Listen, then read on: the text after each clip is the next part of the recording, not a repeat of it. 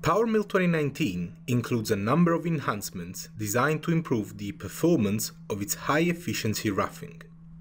A new Vortex From Stock option has been added that produces roughing operations that can have substantially shorter cycle times.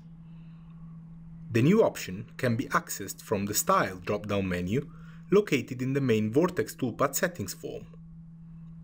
As you can see on my screen, this drop-down menu allows users to choose one of two options.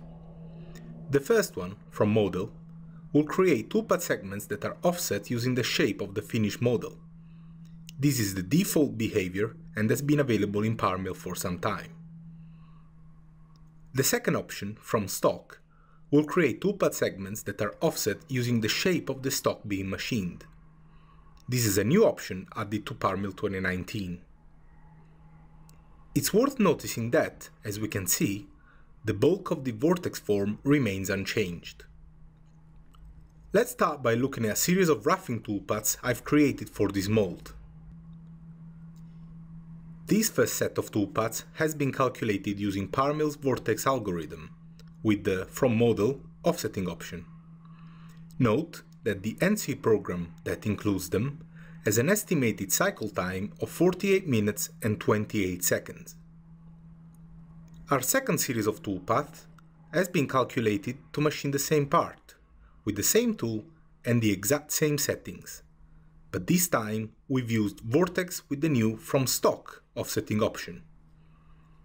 In this case, the NC program that includes the From Stock strategies has an estimated cycle time of 32 minutes and 33 seconds, which represents a reduction of around 33% compared with the previous NC program.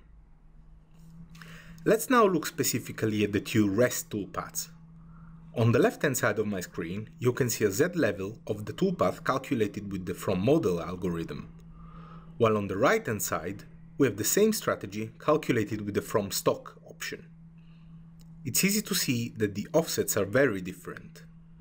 The reason for this difference, as previously mentioned, is that the offsets are calculated using the shape of the block being processed.